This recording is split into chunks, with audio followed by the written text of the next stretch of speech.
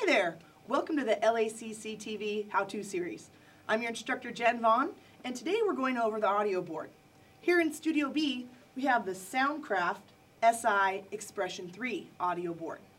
Now this is a digital audio board, which basically means it has a built-in computer. So when you power up, make sure that you power up and don't hold that button for too long, or else it's going to try to update the software, which isn't necessarily what we want every time we power up. Secondly, it does have a security feature, so you're going to want to make sure to log in using the correct user and password. So get in touch with your instructor about that password for use in class. Now, as we're getting started on the audio board here, it seems like there's a lot of buttons and a lot of faders, but don't worry, it's actually not that intimidating. We're going to focus on 5 main steps to get this started. Now, first step is, whenever you're setting up an audio board, you're going to need to get the signal in. So the first thing I'm going to do over here is I want to adjust the gain, the input of the channel I'm using. So I have my pots set up into the gain mode. Pots are short for potentiometer. A lot of people call them knobs, but in the industry, the standard short term is pots.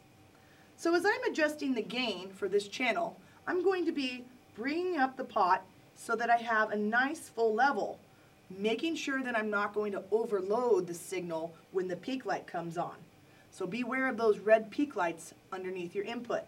If you see a peak light, you just want to drop that back a little bit until you get a nice full signal around -12 decibels, not reaching all the way up to 0 where it would peak or overload. So now that I've adjusted my input for the first step, the next step is adjusting the output by bringing up your fader. So as I bring up my fader, I'm going to set this at unity, or 0.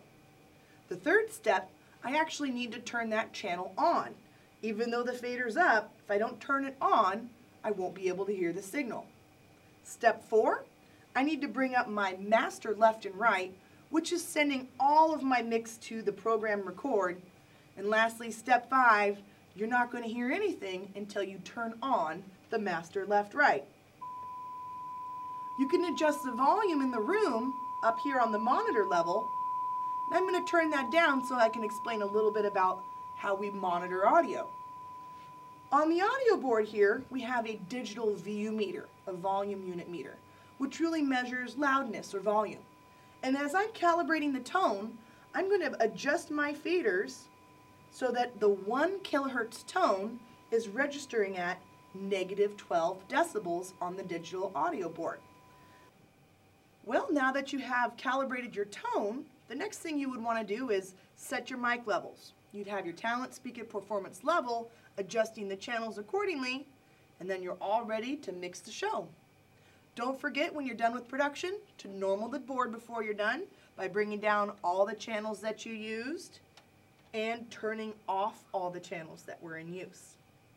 Last thing that you got to do is power down the board. You'd hold that power button for about 3 seconds. Once it starts blinking, that means it's ready to shut down, so you tap to confirm and your board's powered down. Now there are a lot more features to go over, so stay tuned for part 2 in our audio series where we learn a little more about equalization.